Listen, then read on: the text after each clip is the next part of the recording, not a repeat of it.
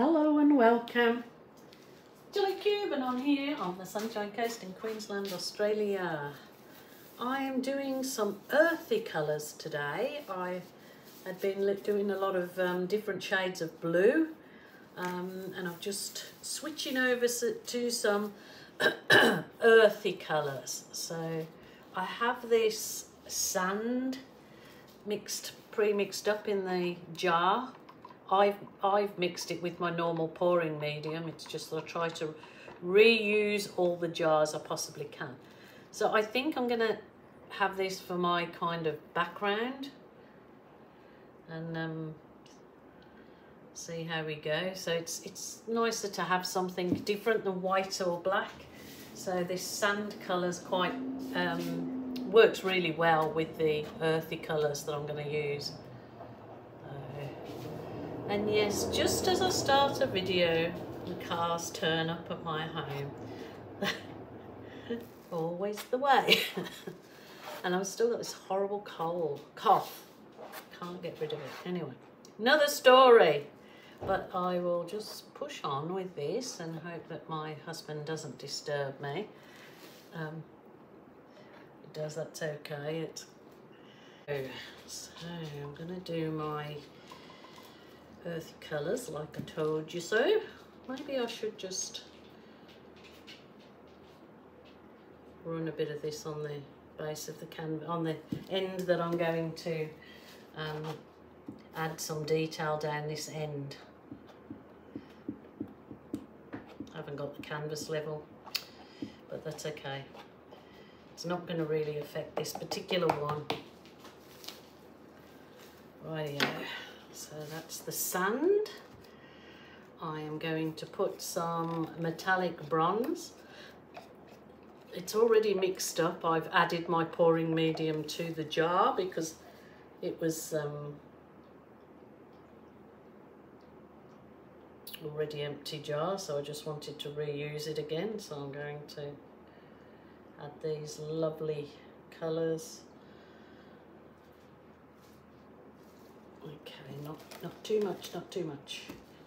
I'm going to add a little bit of, this is burnt umber with a good chunk of black in it. So I like it to go even darker.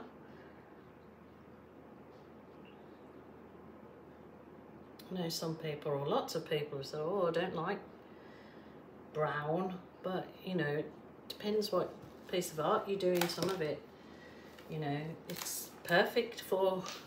So this is real earthy. So I thought I had mixed 50% gold, 50% silver, but it seems that I've mixed silver and bronze to get this colour, because I've just mixed my 50% gold and 50% silver, and you can see it's completely different. So this must be bronze mixed with silver. So I'll put some of the 50% gold and 50% silver. It's a really lovely champagne colour. So this one is the gold and silver.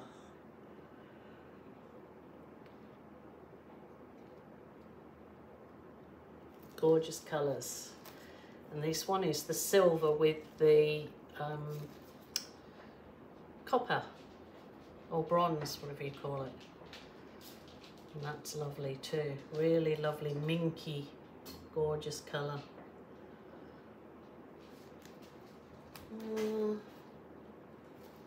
That's probably enough for that. Just gonna tilt it out a bit.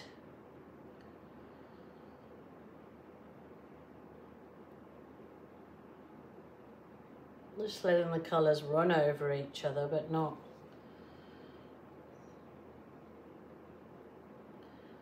get muddy. Let's take it over my edges then and deals with it. The sides of the canvas, covers them nicely with some colours, the same colours I'm going to blow out in a minute. So just re-centre it, you paint. Whoops, back to the centre. I'm going to add some white in here. just a normal white. I've just mixed it up in this large container.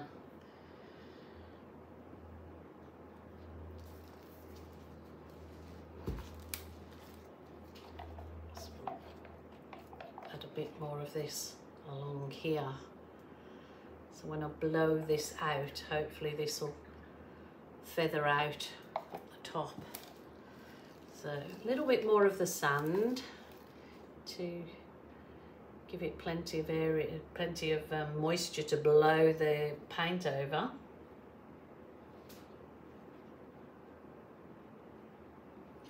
Rightio, and I think I'm good to go. I think I'm good to go. I'm going to take some of this down this way first. So this is my little mini blower.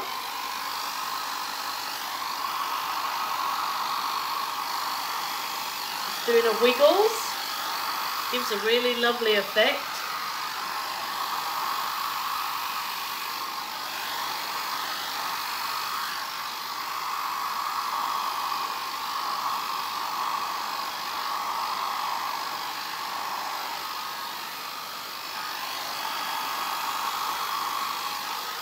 I want to go upwards now, so let's put the speed up.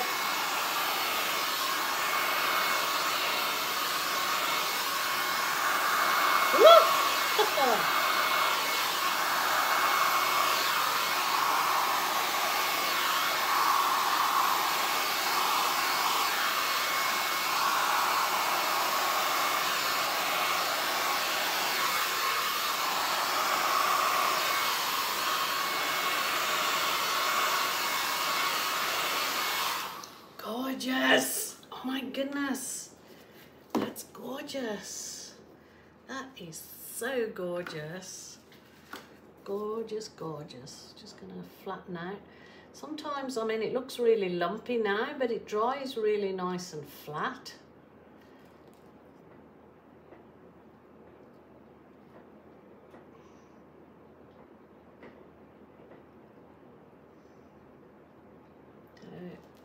Just go over my edges. That is stunning, even if I do say so myself. Now, I would really love to put some balloon kisses in there when the paint's dried a little bit. I know that there's lots of people that say no, but they shouldn't turn out actually like balloon kisses. They just sort of move the paint in a way that I like. So I'm going to balloon kiss the very edge of my canvas so it has a nice effect on the edges of my canvas. But I'm super duper happy with that. It's just like, it's not actually a balloon kiss look when let's wipe it off in between.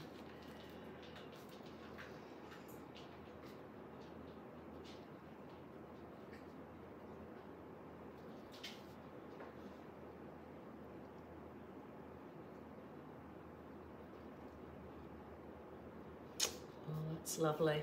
I'm not actually going to go any further with the balloon with that, but there's just a few. So that's the finished article. I will just whiz over it with my heat wand.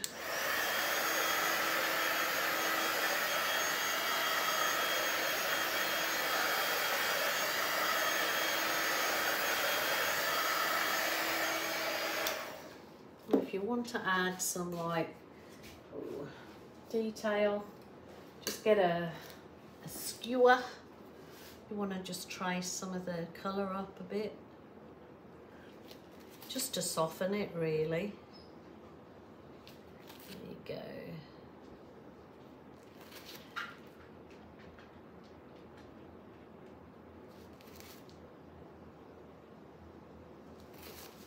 Oh, that's lovely. Really like that. That should dry really, really lovely and sparkly because it's got all that metallic paint in it. So that's a really nice earthy colour with the sand background. Really loving that one, and I hope you do too. Like I said, I've had a blues week where I've done a lot of blue this week. So it's nice to switch it up and do Lovely earth colours. Oh yeah, okie doke. I'm just looking at now, standing back. So let me know what you think, you guys. Thanks so much for joining me again. Hope that gives you some inspiration, even if you don't, you know, copy exactly what I do, but it gives you food for thought and you switch it up your own way. Then that's what I'm here for. It's to just lead you into some other ideas that you maybe didn't have. So until tomorrow, my lovelies, please take care, and take care of yourself, because if you're not well, you can't help anyone else. And enjoy life. Enjoy life. Till tomorrow. Bye for now.